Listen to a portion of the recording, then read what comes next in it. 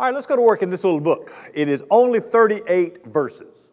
Maybe the smallest book in the Old Testament. There are a couple in the New that are close. 1st, 2nd, and 3rd John sort of are even shorter than this. But Haggai is only 2 chapters and 38 verses. One of the shortest in the Old Testament. Haggai is the prophet.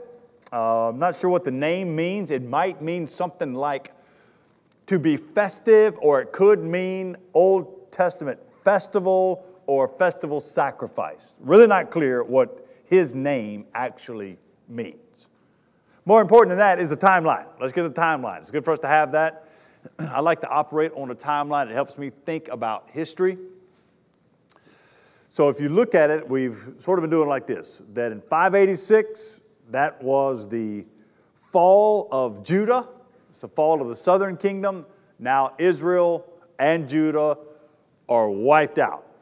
So the fall of Judah to the Babylonians in 586. You put that on one end. And then after that, in about 538, then you have the rise of Cyrus. He's a Persian. So 538, Cyrus lets Israel go home. Exile is over. 586, they're going to exile. About 538, it's over. And then 520, so 18 or 20 years after everybody's home, 520 is when Haggai is preaching. So he's preaching at the end of really the timeline on the Old Testament. He's preaching to a group of people that have gone through the exile. They've suffered under the Babylonians.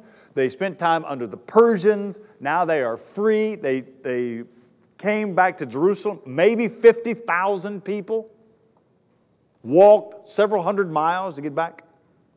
So that's the intro. There's the timeline. And the author will just put Haggai as his name. There's not really anything else to know about him. When you read it, there's nothing that we don't find out anything reading Haggai. There's no real autobiographical information. All of those things really lead us to the setting. What's most important about Haggai is to know the setting. Why is it here? You find it right there in Haggai chapter 1, verse 1 in the intro. You have to pay attention to it. In the 2nd year of Darius the king, in the 6th month, on the 1st day of the month, the word of the Lord came by the hand of Haggai to the prophet, Haggai the prophet, to Zerubbabel, the son of Shealtiel, governor of Judah, and to Joshua, the son of Jehozadak, the high priest. So the word came to Haggai the prophet. All right, we have the setting, verse 1, and it's very clear. Verse 1 of chapter 1 is a timestamp. So anytime you got a timestamp, you have what the Bible says, and then you can go back in history and couple that up and find out exactly when that is. So we know from chapter 1, verse 1, 520 is the year. Now, think about the setting. So the Assyrians took Israel away, 722 or so. The Assyrians. They came, took Israel, and really just wiped out the northern, just dispersed them. They're just gone. You have Judah left. They hung on for a little while longer to 586. It wasn't the Assyrians. It was the Babylonians that got Judah. So the Assyrians took Israel. The Babylonians get Judah. Babylonians as a kingdom, so they're doing pretty good. We're on the back end of their kingdom. The Persians come in. The Persians last a long time. Man, I'm reading a history right now, and the history of the Byzantine Empire. It's taken me forever to get through the book. It's halfway interesting and halfway tedious. So like almost every night I read it and I think, I'm so tired of this book, but it's pretty interesting, so keep reading. So I'm reading about the Persians that are 1,000 years later than right here. The Persians came and defeated the Babylonians. And the Persians are the one that said, we don't want the Jews here, send them home. So they sent the Jews home, and they sent them home with money in their pockets and told them to go back to Jerusalem and rebuild the temple. So, Babylonians defeated by the Persians, 539, Cyrus the Persian. He let them return. They started building the temple. You can read about that in Ezra chapter 1 and 2. So we have that whole story over in Ezra. Remember, Ezra was building the temple, and then you have the story of Nehemiah rebuilding the walls. So all of that is happening before Haggai. All of that is going on. When you read Ezra 1 and 2, they start real good building the temple. I mean, everybody's gung-ho. Let's get after it. After a little while, when you're reading Ezra 1 and 2, the momentum starts to slow down. They face opposition. We read some of that in Nehemiah, Sanballat and Tobiah, the great discouragers. Same thing's going on when they're building the temple. The people around there don't want them doing it. And finally, enough discouragement sets in when you read Ezra 1 and 2 that the temple is left half done. And it sits like that for a long time. Anybody here ever been to Natchez, Mississippi? Do y'all know Natchez, Mississippi? So if you think back with me on the Civil War, it breaks out. It's a terrible thing all the way across from the Mississippi all the way here to the East Coast. And the story of Fredericksburg, the terrible story, but on the same day that Fredericksburg, that Gettysburg happens, the same day you got Vicksburg in Mississippi on the river, Mississippi River, it falls. And the people in Vicksburg, Mississippi wouldn't celebrate the 4th of July for almost 100 years. They were so mad still, and that's a long time to hold a grudge. Come down the river a little bit, you'll find a little town called Natchez, Mississippi. Natchez, Mississippi is where all the cotton was. You had the land barons and the cotton barons in Natchez, and a whole lot of their mansions on the river survived the war. You can go there and tour them. It's really unbelievable. And there's one mansion on the river named Longwood. You ought to look it up and probably find a YouTube on it. Longwood the construction on that mansion started in 1860. Well, 1861, the war is raging. And construction got about halfway done. After the war, that part of the South is decimated. Nobody went back to building that house. So if you go to Longwood now, if you go there, you'll see a house that is halfway done. Now, for years, it just sat vacant.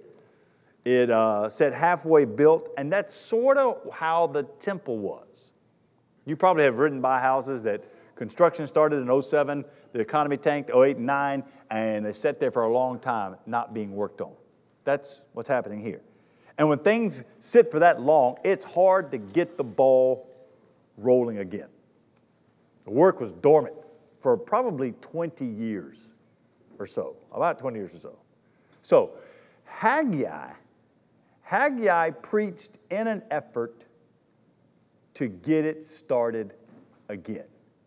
His whole reason for being there was to get them to start building the temple again. So this is what he's up against. The word is inertia. Do you understand inertia? That bodies in motion tend to stay in motion.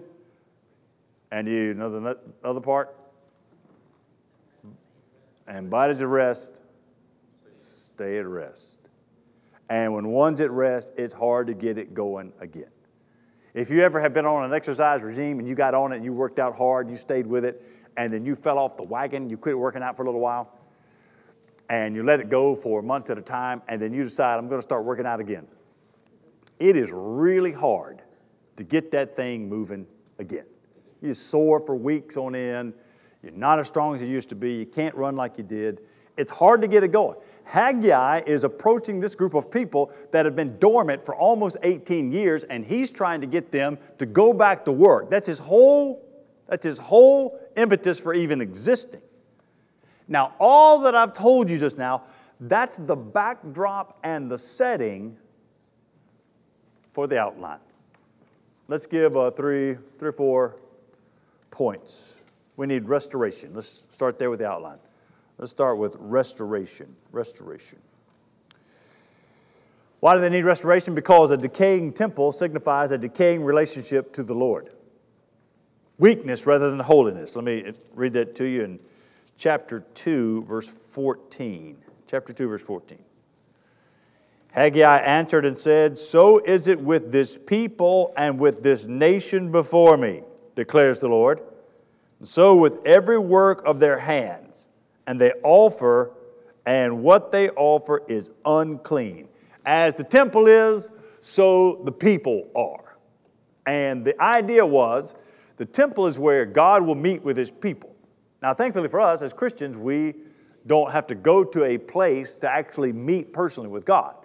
We gather together at the church. The church is not the building, the church is the people. Right? The church is where the Spirit of God dwells because the people have gathered together. Not only that, if you are a Christian, the Holy Spirit is in you. You already are a temple unto God. That wasn't the case with the Old Testament. For them to build the temple would be where God would meet with them. And the understanding to have restoration, in order for God to meet with His people, we need this building built. So, restoration. A decaying temple signified a decaying relationship to the Lord. They didn't care. Let me give you something else about this. When you read Haggai, you're going to see the power of God's Word. The power of God's Word. You see that in chapter, I'll just read you a couple of them.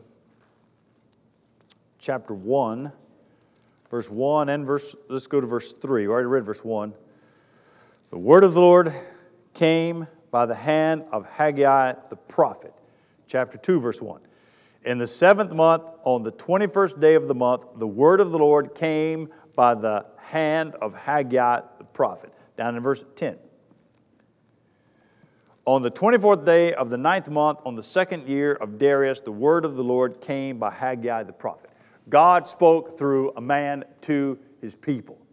Now, thankfully, we don't claim that God is speaking by direct revelation through a person anymore. We've got God's Word.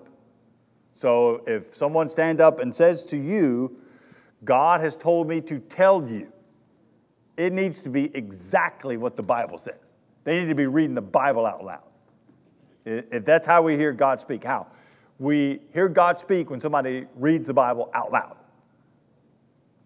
But the power of God's Word with Haggai was given, and God used that to motivate His people, to get them moving in the right direction. So when you read Haggai, it's just 38 verses, but you see the power of God's Word. What else do we learn? Maybe one of my favorite themes in the whole Bible is a third part of this outline, and that is that the Lord is sovereign. Sovereign. One of the things I've tried to teach our church over the last almost 15 years has been the intricate and clear and direct sovereignty of God. And when I say that, I don't mean like we all agree that God's in control or He knows everything. So it's not much comfort to say that God knows. And we also would even say, okay, yes, God is in control. But sometimes it's like we think He is set back and is watching, and if things get out of line, He reaches just to adjust. When I say sovereignty, I mean that God is actively, genuinely in control of everything that is going on. He is working out His purposes in creation through every single thing. That's what Paul teaches in the book of Romans. So when I use that phrase, there are a couple of reasons why. When you read the book of Haggai, what you find is this little book, 38 verses, 14 times you have the phrase, the Lord of hosts. 14 times. And this one little 2-chapter book is God described as the Lord of hosts. That word, Yahweh Sabaoth, it means the God who has armies and He rules them. For instance, chapter 1, verse 2. Thus says the Lord of hosts. These people say the time has not yet come to rebuild the house of the Lord. So that's just one example of the Lord of hosts. So when I say sovereignty, what do I mean? Let me give you a couple of descriptors of sovereignty. By the way, I've been working on Colossians, preaching Colossians chapter 1, verses 1 through 14. You guys pray for me as you think of it this Sunday. You know, when you're preaching Mark, you have a narrative. You have a storyline. You can go through, point out things.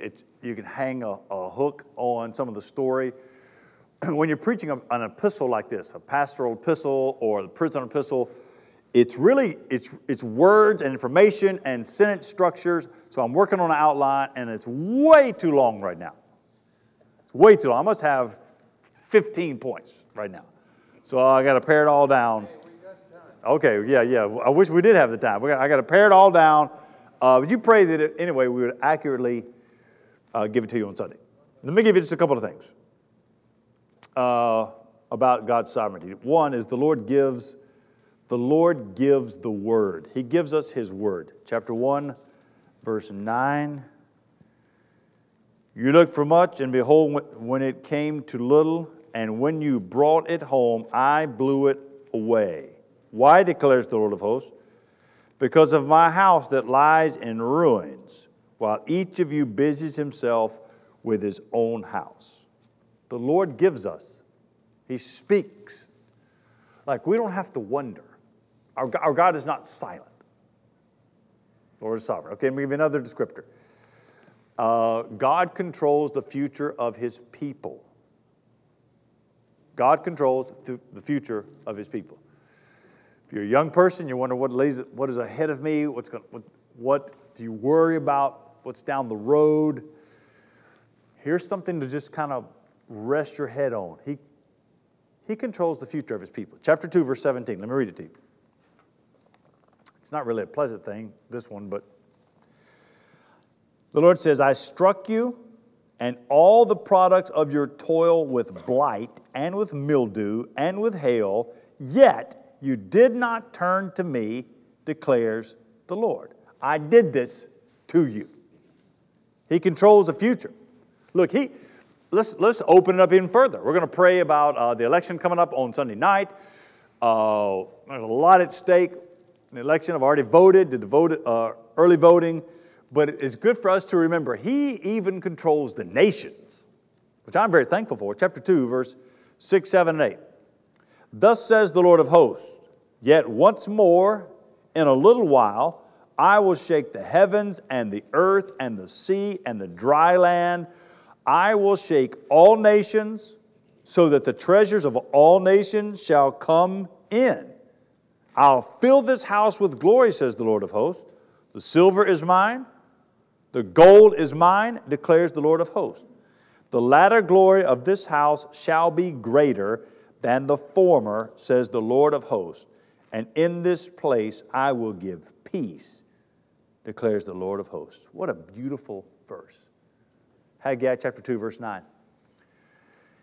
In fact, 20 years ago, when I went to Dolphin Way Baptist Church in Mobile, I left Hickory Grove to go there.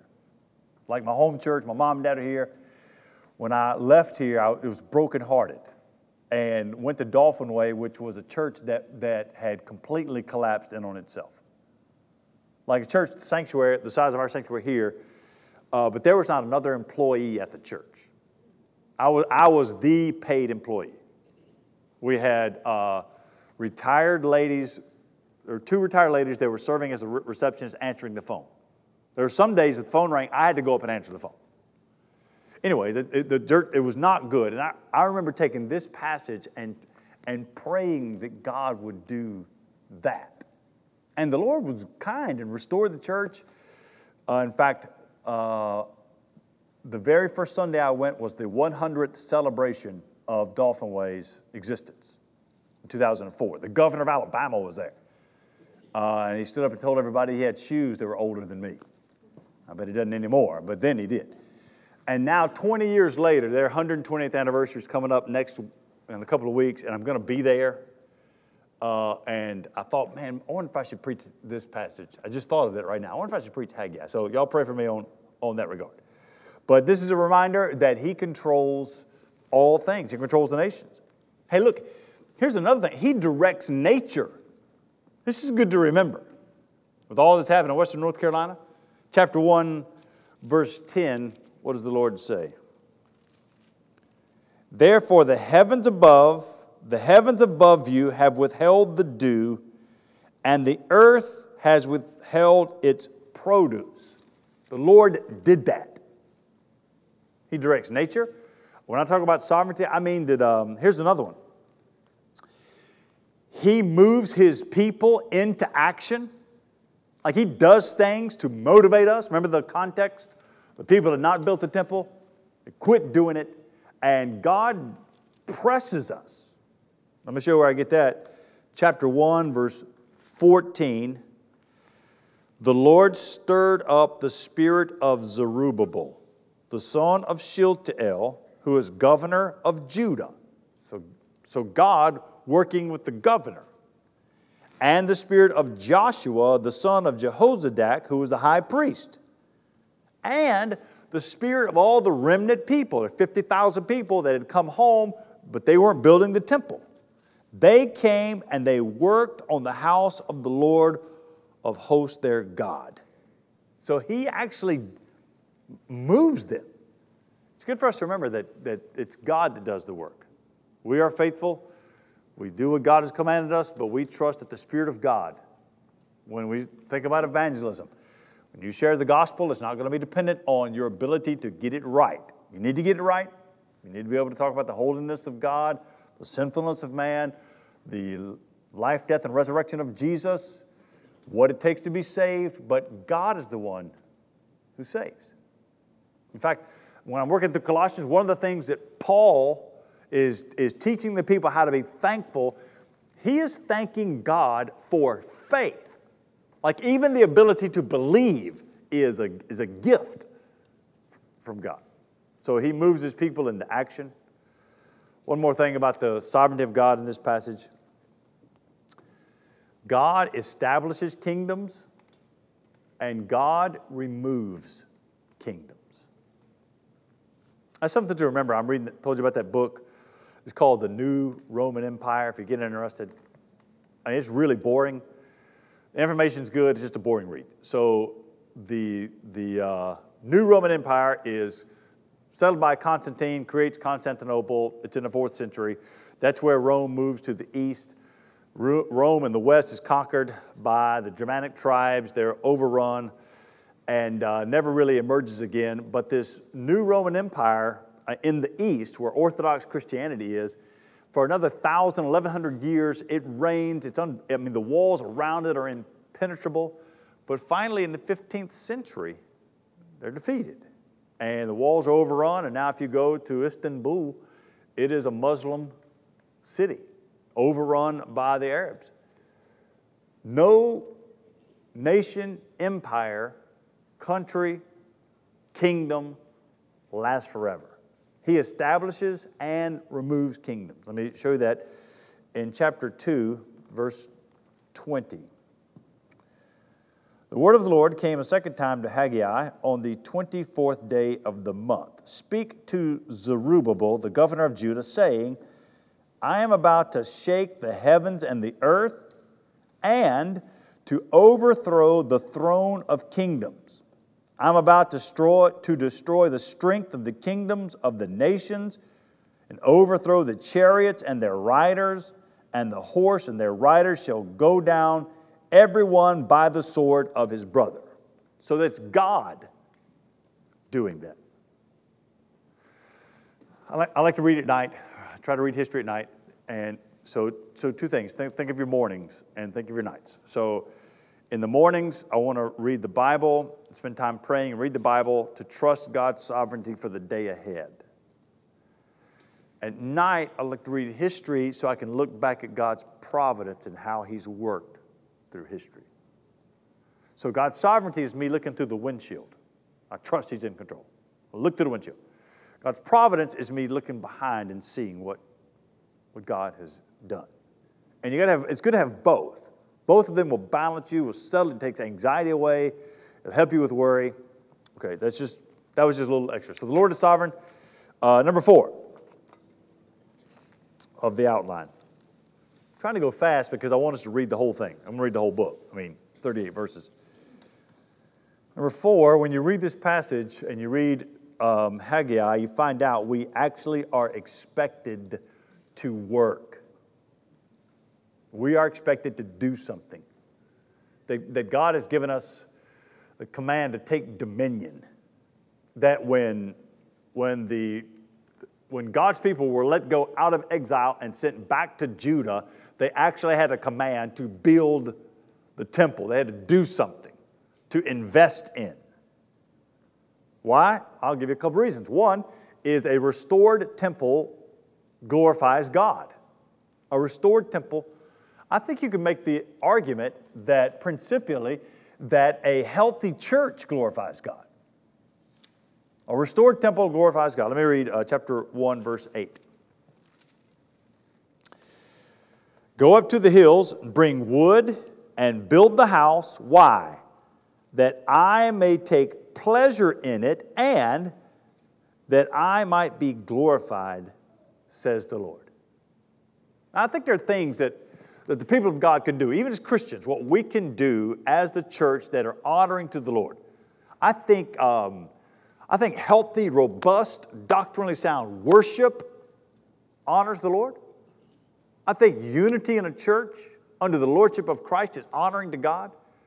I think seeing people come to Christ is honoring to the Lord. I think reconciliation, like when the gospel, I think spiritual healing, growing, all those things happen inside a really healthy organism called the church. So we're expected to work toward that, though. A restored temple glorifies God. Let me give you another thing. In the context, the restoration will be a tremendous blessing to all the people.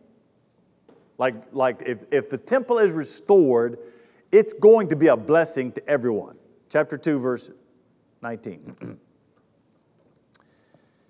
Is the seed yet in the barn? Indeed, the vine, the fig tree, the pomegranate, and the olive tree have yielded nothing, but from this day on, after the building, I am going to bless you. It'll be a blessing. Something else that you would pull from Haggai, that is that physical labor is urged. Chapter 1, verse 7 and 8, you have physical labor. Chapter 2, verse 4 and 5. Be strong, O Zerubbabel, declares the Lord. Be strong, O Joshua, son of Jehozadak, the high priest. Be strong, all you people of the land, declares the Lord, and work. Work. I am with you, declares the Lord of hosts. According to the covenant that I made with you, you came out of Egypt. My spirit remains in your midst. Don't be afraid. So that's something just to remind ourselves practically. One of the really good things you can do is be tired at the end of the day. When I'm talking to young pastors, if they're going to join the staff or they're pastoring a church, one of the, there are 40 do's and don'ts I have for them. 40 things to do, or do's and don'ts. One of them is walk toward people. The other is always stand in the presence of anybody, old or young. They come down there and talk, you stand up. The other is to keep mints in your left hand pocket so that you're shaking hands and put a mint in your, after you preach, your breath is going to be real bad. People want to get up close, so put a mint in your mouth because it's disgusting. There's several things like that, just practical things. Show up early, turn the lights on, all those things.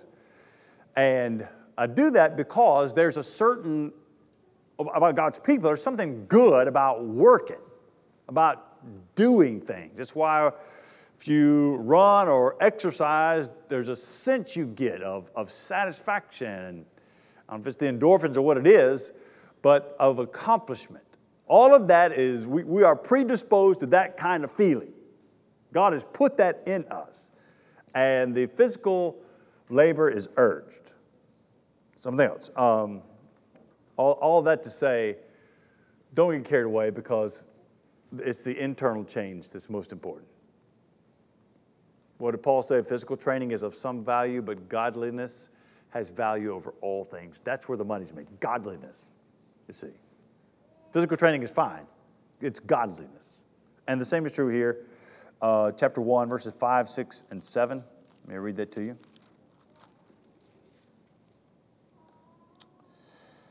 Now, therefore, thus says the Lord of hosts, consider your ways. You've sown much, you've harvested little. You eat, but you never have enough. You drink, but you never have your fill. You clothe yourselves, but no one is warm. and he who earns wages does so to put them into a bag with holes. Thus says the Lord of hosts, consider your ways. It's not just the work, it's who you are. Let me give you the fifth one. Then we're going to read.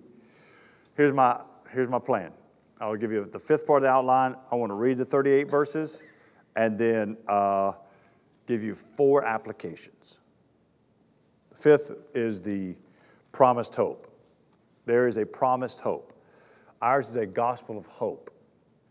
So one thing about the gospel is that there is a sense, there's a sense of being lifted up. There's always, even when you're on the bottom, the gospel lifts up. It's why we can preach what we do. It's why we point people to the grace of God. When you read chapter 2, verse 23, it ends with on that day for Zerubbabel. There's a real hopeful ending to the book of Haggai. So let me just walk you through the verses very quickly. Let's just go through it. And then we'll make 4 applications. Jump in there, first one. Let's walk through.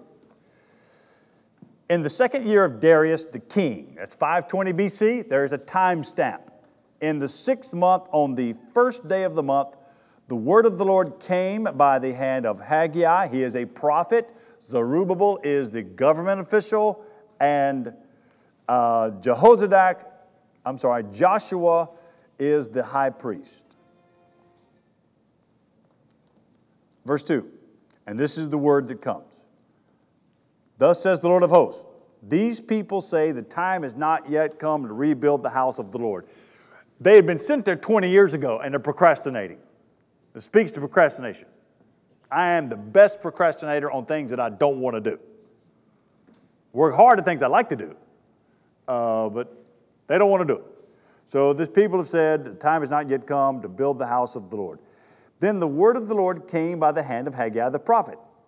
Is it time for you yourselves to dwell in your paneled houses while this house lies in ruin? You're going to spend your time and money and your effort on yourself while God's house is falling apart? That's what he's saying. The priorities. Now, therefore, thus says the Lord of hosts, consider your ways. That could be a Christian. That's a New Testament statement. You've sown much and harvested little. You eat, but you never have enough. You drink, but you never have your fill. You clothe yourself, but no one is warm. He who earns a wage does so to put them into a bag with holes. Anybody want to amen that? Yeah. Thus says the Lord of hosts, consider your ways. If that's going on, you need to think about who you are. Go up to the hills. Here's the command. Go up to the hills, bring wood, build the house, that I might take pleasure in it and that I might be glorified, says the Lord. You looked for much. Behold, it came to little. When you brought it home, it blew away. Why? Why can't you get ahead? Declares the Lord of hosts. Because of my house that lies in ruins, while each of you busies himself with his own house. You see the imbalance in priorities? Therefore, the heavens above you have withheld the dew, the earth has withheld its produce. I have called for a drought. This is God controlling the weather. I have called for a drought on the land and the hills, on the grain, the new wine and the oil, on what the ground brings forth, on man and beast, and all their labors. So that's God speaking. Here comes the response. Verse 12, here's the response. It's a government official. Here's some church and state right here. Verse 12. Then Zerubbabel, the son of Shealtiel, and Joshua, the son of Jehozadak, the high priest, with all the remnant of the people, obeyed the voice of the Lord their God and the words of Haggai the prophet, as the Lord their God had sent them, and the people feared the Lord. They needed a strong word. They needed God to speak. I have this young guy that I'm spending time with. He's a pastor out in Stanley County, and he sends me his videos of himself, of him preaching. And I'll watch them like if you ever play football, you watch the film and the coach stops and I'll say, you shouldn't say that, or you look really weird there, or that sort of thing. And so he'll send them to me, and I'll go through and just critique him. And the last one is sent. That young man, he is buttoned up. He is preaching with authority. I thought that he hitting the right note and speaking God's word. And evidently that's what happened with Haggai. And God used that and got a hold of his people. And they actually did something. And they have avoided building the temple for 20 years. Man, that's something. Don't ever lose hope. And someone that has seemed hard-hearted for 20 years, and Haggai preaches and something happens. Verse 13, Haggai, the messenger of the Lord, spoke to the people with the Lord's message, I am with you, declares the Lord. And the Lord stirred up the spirit of Zerubbabel, the son of Shealtiel, the governor of Judah, and the spirit of Joshua, the son of Jehozadak, and all the remnant of the people.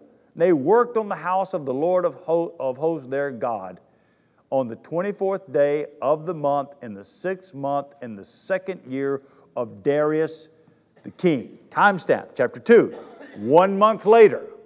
So he said, did all of that. Now we come back to the scene a month later. How do we know it's a month later? Because of verse 1.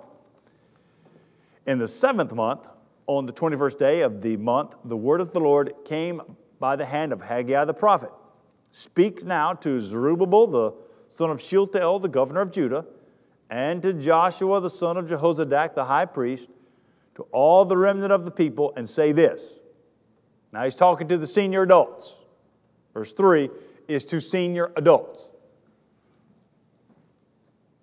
Who's left among you who saw this house in its former glory? So some of the folks that had been in exile before the first temple was destroyed, they remember the splendor of Solomon's temple. They remember how great. They remember the good old days. It was spectacular. Now they're coming back, and the second temple is nowhere near. And Haggai is helping them manage their expectations. See that, what he's doing here? Who's left among you saw this house in its former glory? How do you see it now? Is it nothing in your eyes? Yet now, be strong. Don't let that get next to you. Don't be disappointed. You need to manage your expectations. It's going to be one of my points. Be strong, O Zerubbabel, declares the Lord. Be strong, O Joshua, son of Jehozadak, the high priest. Be strong, O you people of the land, declares the Lord. Work, for I am with you, declares the Lord of hosts, according to the covenant that I made with you when you came out of Egypt. You see what he just did? God just spoke and said, I'm the exact same God that brought you out of Egypt into the promised land, gave you the 10 commandments, made that covenant with you, led you all through the kings, through the judges, through Samuel, through David and Solomon, all the kings. Even now, I'm with you. It's the same God. Don't be afraid. My spirit remains with you. Verse 5. According to the covenant I made with you when you came out of Egypt, my spirit remains in your midst. Don't be afraid. For thus says the Lord of hosts, yet once more in a little while I will shake the heavens and earth and the sea and the dry land. I will shake all the nations so that treasures of nations shall come in. This is looking forward to this sort of messianic. I will fill this house with glory, says the Lord of hosts. The silver is mine, the gold is mine, declares the Lord of hosts. The latter glory of this house shall be greater than the former, says the Lord of hosts. And in this place I will give peace, declares the Lord of hosts. Why will the latter glory be greater than the former? Because Solomon's temple, as glorious as it was, did not have Christ. Christ comes and is greater than anything the Old Testament would point to. The temple didn't do anything but typify Christ. Okay, let's bring this home now, starting in verse 10. This is 2 months later. See the timestamp? On the 24th day of the 9th month. Remember, it was 7th month. On the 24th day of the 9th month, in the 2nd year of Darius, the word of the Lord came by Haggai the prophet. Thus says the Lord of hosts, ask the priests about the law. Okay, so now let's bring the law in. That's the Old Testament. What is the Levitical law? Ask them about holiness.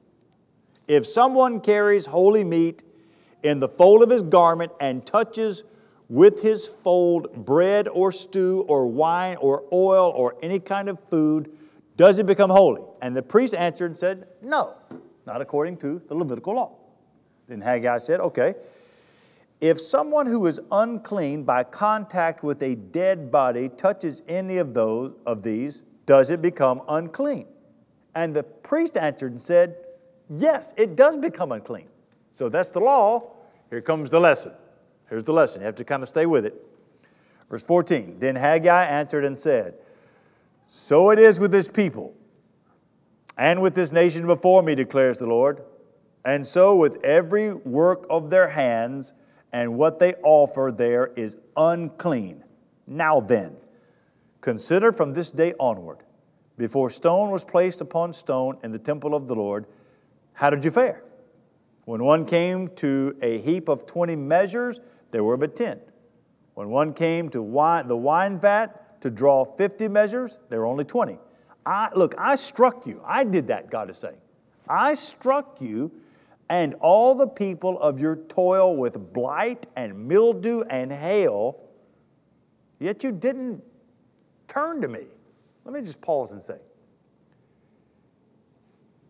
you never know what God is using to turn people. You never know the circumstances. You never know the hard things, the conversation, how something can click. God saves and brings repentance to people in a myriad of ways. God does what he chooses. Now he's working to bring them back. He has sent all of these terrible things to them, and yet they've not turned. Verse 18, consider from this day onward, from the 24th day of the 9th month, since the day that the foundation of the Lord's temple was laid, consider, is the seed yet in the barn? Indeed, the vine and the fig tree, the pomegranate, the olive tree have yielded nothing. But from this day on, I will bless you. Why? They are being obedient. And then there's the epilogue. Same day. This happens the same day. See the timestamp? The word of the Lord came a second time to Haggai on the 24th day of the month. Speak to Zerubbabel, governor of Judah, saying, I am about to shake the heavens and the earth. Going to overthrow the throne of kingdoms. I'm about to destroy the strength of the kingdoms of the nations, overthrow the chariots and their riders, the horses and their riders. They'll go down, every one by the sword of his brother.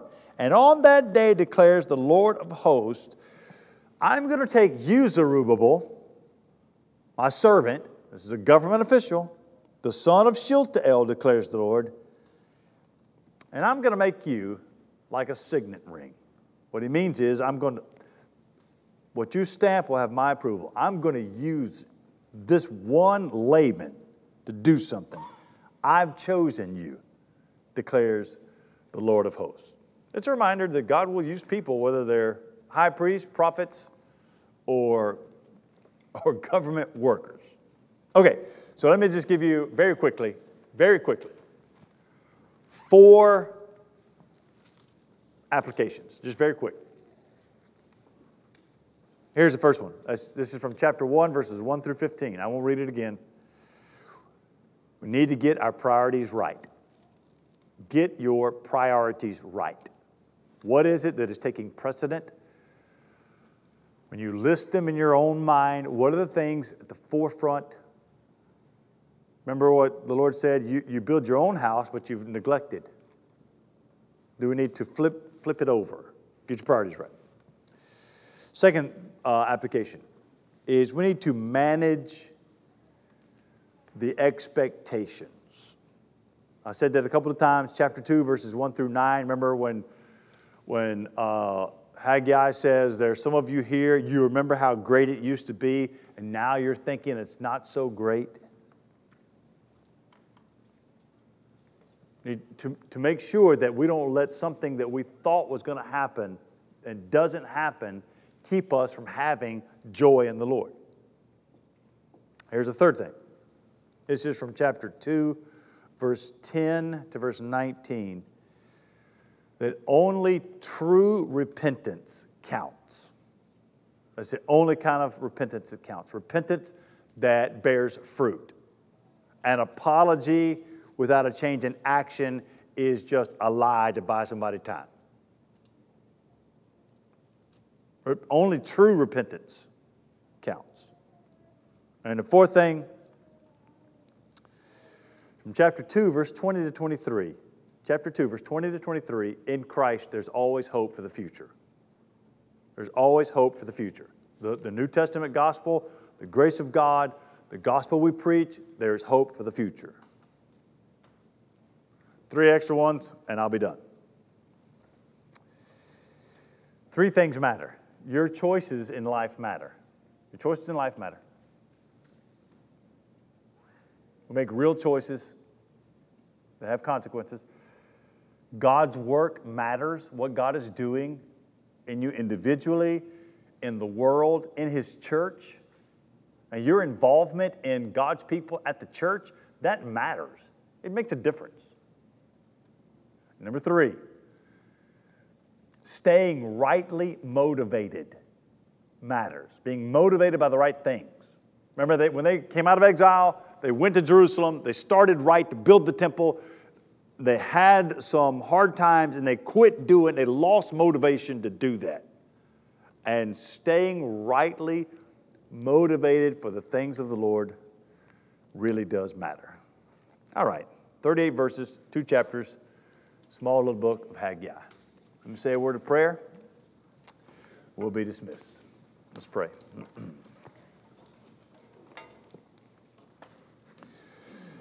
Father, thank you for this reminder from your word. Thank you that we have Christ that has given us grace, that has cleansed us of sin, that has purchased us. I pray for healing and hope and joy and strength. Lord, as you've given us in Colossians, I pray for endurance and patience. Endurance to stand under whatever pressure the world has brought, and patience to treat people with kindness and respect. Father, I pray that you wake us up in enough time tomorrow morning to spend time in your word, that you bring us back on Sunday to corporately, as a congregation, worship the risen Lord Jesus, and that you will use us in the meantime for your own glory. In Jesus' name we pray, amen. Thanks, everyone. You're dismissed.